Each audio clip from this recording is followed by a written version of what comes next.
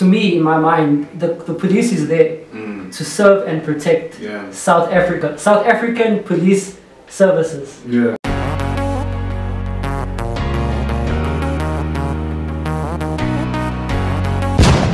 Yes, welcome back to another episode of the Think Differently videocast. Today we are doing the whiskey with TDV segment. Yeah. How you doing, buddy? Good? I'm always good, bro. Tired and you? I'm like, how you doing, Shamira? I'm good. Okay, now that you got it out the way. Oh, I'm good, guys. Yeah, I hope you guys, whoever's watching, is good. Today we're having a bit of a Captain Morgan. Yeah. Alright, and with some water, you know, we trying to warm up. It's a bit of a cold day today, bro. The winter's been rough, bro. It's rough winter, but you know, yeah. But anyway, it's not the only thing that's been rough. Today our topic of discussion regarding the whole looting, the violence and the riots that took place this past week. So we're going to be talking a bit about that and just obviously expressing our opinions on how it affected us and how it affected basically the whole of, you know, South Africa, bro. Yeah. What are your thoughts, bro? From alright, before that, bro, cheers. Oh, scores, bro. Cheers and scores, I don't know. I'll put it down. Yeah. So, I don't know, bro. There's like a whole bunch of mixed feelings about it, you know. Yeah, bro. It's tragic what happened. Yeah. I personally know a few people who suffered. A few people who had businesses who suffered as well. Yeah. But at the same time, you know, I think we all know the truth. You know, there's people who are there because of Zuma's incarceration. They want him out. You know, there's people who are there to seize the opportunity.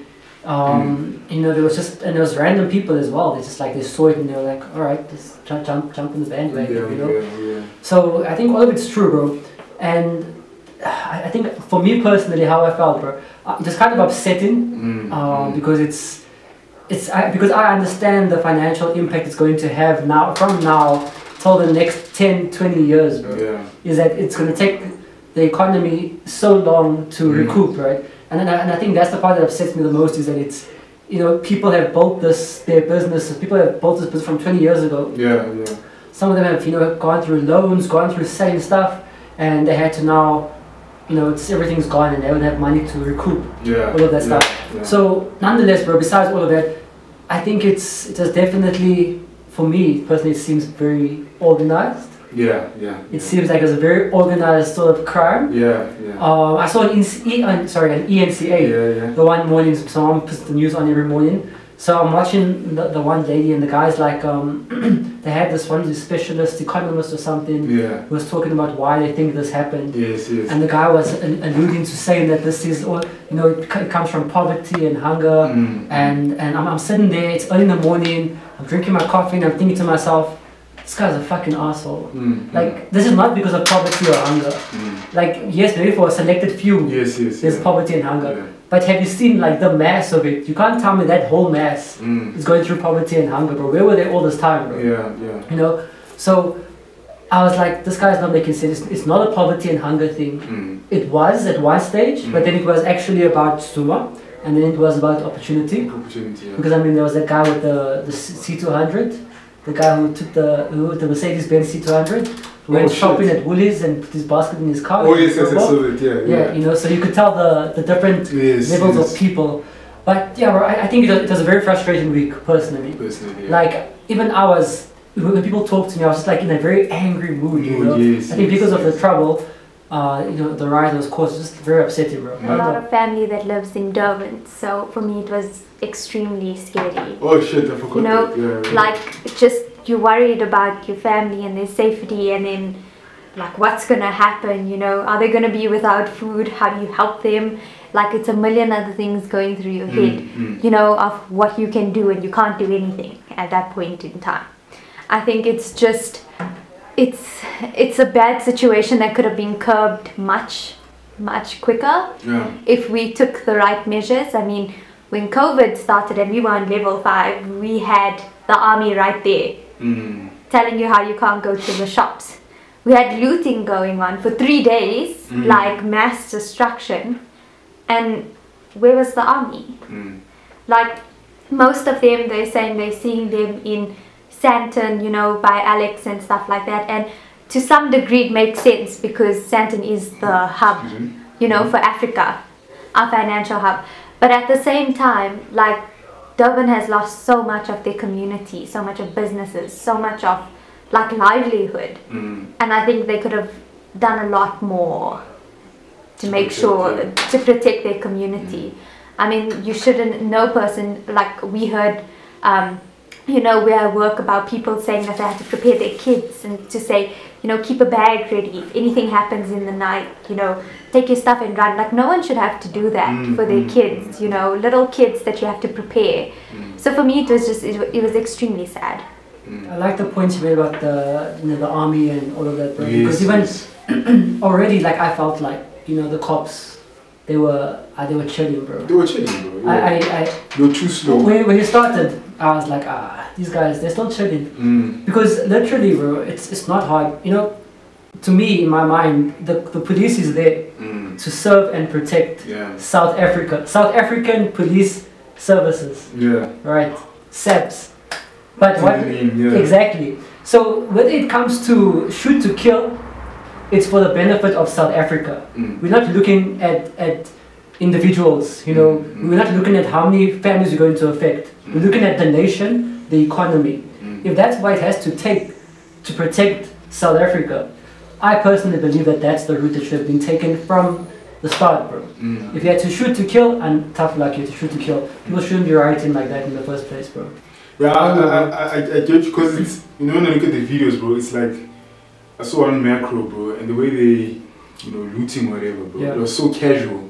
You know, it actually made me think, like, bro, is it that easy to just walk into macro and for hours, bro, just walking and take, and the niggas that vans lining outside, bro, like, bro, I saw that. Bro, like, so it's almost as if, like, we really are an obedient nation, bro, because if it's that easy, why didn't we do this like yesterday, bro? You know, I'm not saying I'm not like perpetrating crime or whatever, but I'm just thinking, like, it was so, the response of the military and the police was very slow. A lot could have been avoided. Even if it wasn't to shoot to kill, but I just think their presence was gonna scare people away, bro. Because you see now they have tankers out and shit. I saw that, bro. Yeah, I personally don't think those tankers are armed. I just think it's for show, bro. Just say, bust off, you know. This whole thing, my personal opinion is that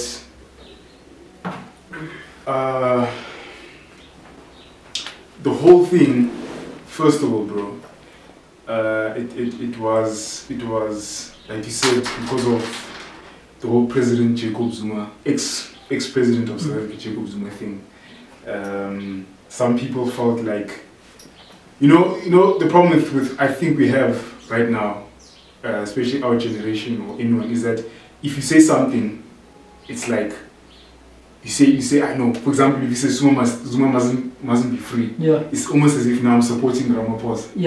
Or if I say Zuma must be like free, it's not like you like corruption, you like all of this. So you can't have a debate or argument or engage anymore because everything is so polarized, bro. If you want this side, I must hate you. You know, it's like the whole looting thing. Some people say that they empathize with the people who looted because of poverty and inequality and all those things, you know, so you empathize with all those things. But then someone else is like, you can't empathize with such criminal acts, you understand? And some people be like, wait until they reach your house, then all the compassion, you know, goes away, bro. So personally, I feel like it was wrong, right? First of all, it was wrong because it's going to affect everyone. One way or another, everyone's going to be affected by fuel. Even if you do get fuel, it's going to be more expensive now because these guys are going to try to cover the costs of the damage. Food is going to go up. For a lot of areas, food's already gone up, bro. You know, already it's gone up. I was looking at prices and I need to go buy groceries now. Understand? And I was looking at prices, I was like, guys, I used to get this for 100 rand, this 5, now it's like 3 for 100 rand. You see? So everyone's going to be affected by it. I don't care if you stay in the north. Everyone's going to be affected by it. Even our neighboring countries that have, you know, that get resources from us, they're also going to be affected. You know, so everyone's going to be affected. But also, the guys who were looting, you look at what they were looting. Food, you know, most of the things were food.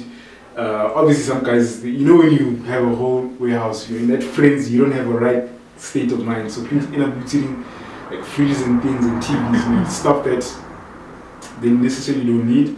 But I do feel somewhat empathetic to the ones that did take the necessities that they do need, because whether you like it or not, the people in the NC has failed us dismally. Yeah. The other thing, bro, that like I hated the most about it, right, was that, you know, the whole racial tension thing, right? Yes, as well. You know, there's the whole black and Indian and the white, and the white, whatever the case is, right? So the popular one now is the black and Indian, right? Yes, in KZN. Yeah. Not so much at the side, or I haven't experienced the side, or know anyone who experienced the side. But the thing is, like, it was so sad to see black take from black. You know, like they destroyed each other's businesses. Yes. So because you were part of PEP in town, it's fine. Don't care, taking it.